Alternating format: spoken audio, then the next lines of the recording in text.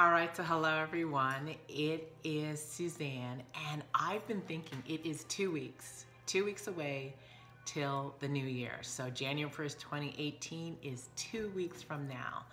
And for me, one of the most important things that I could be doing is writing a vision for 2018 and goal setting. So I thought I'd share with you a little bit of what I do to set up my year and to really just create some clarity as I go into 2018. So one of the things I've done for many years is just make a commitment that January 1st cannot meet me without a clear vision and new goals. So I've got them written, I've got them organized, I've got a plan laid out by January 1st. And I mean January 1st, like the first second of the year. So I thought I'd give you a few tips on what I do. I hope this will serve. So the first thing I do is I go out and get a new journal. So this is my journal for 2018. And this is, I carry this everywhere I go, like pretty well 24/7. And it is a reflection of my year. So I'm wrapping up my 2017 journal and getting ready for 2018. So the first thing in wrapping up my 2017 journal that I do is I actually take some time to sit in gratitude and celebrate my successes. And I go through my journal, and I really do mean I go through the whole year and I highlight things that have been really cool. Of course, I've gone into the year with some goals, so I celebrate the goals I've succeeded, and I'll tell you more about how I set goals in a moment. I celebrate the goals that I've succeeded, and I just take some time to sit in gratitude, and both for the big stuff and the small stuff. And one of the things about just sitting in gratitude and being grateful is it doesn't just prompt you to be like celebrating all the big successes that you had, but it allows you to actually take some time and celebrate the small steps, the little things. What am I grateful for? Right? I'm totally grateful for another year of being self-employed, working for myself, being able to attract and create new income. I'm totally grateful for health. You know, my health is in a beautiful place. I'm totally grateful for having a warm home that I love to come back to. I'm grateful for family. I'm grateful for friends. I'm grateful actually for every lesson that I've learned and every new mentor that has taken the moment to contribute to me. So first thing I'm going to do is exactly that. I'm going to write down what I'm grateful for and my successes. And you know, oftentimes when you start writing, you realize there are many. Of course, it's been 365 days. There are many, right? And so that's the first thing I do. Then I'll take some time and I'll ask myself, where have I grown? And what areas might I be required to grow in order to move forward in 2018? So where have I grown and what areas might I want to grow in 2018? The next thing I will do is I'll look through my journal and go, what's not complete? Now this was huge. I learned this the first time I read The Power of Focus, Mark Victor Hansen, Les Hewitt, Jack Canfield. So the first time I read Power of Focus, one of the things that they recommended was for us not to go into the year without having a great completing those things, because it takes your energy, particularly if there are things like there's a chip on the wall that needs to be painted. So I had a friend come in, he did all the little things that needed to be done in the house, so he did all the fixes. I'm going to clean my office, I'm going to organize, I'm going to go through my journal, and any task that's not done that I can complete before 2018, I'm going to do that. So that's the next thing.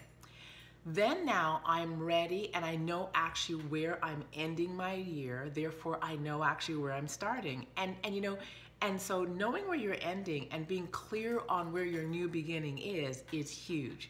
And also sitting in acceptance of what is. So as I celebrate, as I look at what worked, what didn't, where I've grown, where I haven't, there's no judgment. It's just, it's almost like an inventory. And it's a learn, it's a lesson, it's celebrating the positive stuff, but having a total awareness. Now I'm ready to start designing my new year. So next step I'm gonna do is I'm gonna take some time and I'm gonna write a big, bold, beautiful vision for 2018. And my vision is really a story I tell myself, if you will. So I'm gonna look into the year, December 31st, 2018, and I'm gonna ask myself, what have I done? What have I accomplished? Where have I gone? Who have I become? And I'm really going to write a vision, and I'm going to write it in such a way that when I read it back to myself, it is going to paint a crystal clear picture in my mind. It's also going to give me a sense of energy. It's going to give me maybe some smells, some touch, some feelings. It'll paint a clear, vivid picture. It's like my own mini movie. And that's where I'm going in 2018. That is what I'm up to. That's what I'm committed to creating. Once I've done that, now I'm going to start writing goals. And I write 100 goals in different areas of my life. 100. Now, the first time I was challenged to write 100 goals, I was like, there's no way that was possible. But when I sat down, I got it done in less than an hour. So this is the trick. I want you to choose 10 categories in your life. And there's some key ones that you want to have. So you want to have a health category. You want to have a business or job category. You want to have a finance category. And people always ask me what's the difference between finance and business. Business is how you make your money. Finance is what you do with your money once you make it. Very big distinction. Then I want you to have a relationship goal. These are my freedom goals, I call them. So my foundation goals are health, business, and wealth, and finance. And then my freedom goals are relationships, travel and recreational, personal growth and personal development, contribution. What else do I do? I do fun things, so fun. So where am I going to go? What am I going to do? Did I say travel and recreation? So I write 10 particular goals in different areas of my life that I want to grow. And then I have a big lofty goal in each category. Big goal. So something I really want, like if I do this, I'm going to be jazzed at the end of the year. And then after I write that big goal, I'm going to break it down into 10 small goals. And those 10 small goals are like stepping stones to get me to that big goal. That's kind of how I do it. And once I do that, I go to work and I begin to build my plan. So I hope that helps. That's kind of the beginning of how I end and begin the new year. And I really want to say to you, do not go into 2018 without a clear vision for your life, because it's up to us. Design your life. Live your life by your design. And the only way to do that is to have amazing goals and stepping stones, which are small goals to get there. So take care. Talk to you soon. And let me know what you did. Let us know what some of your goals are. I'll talk to you soon. Bye-bye.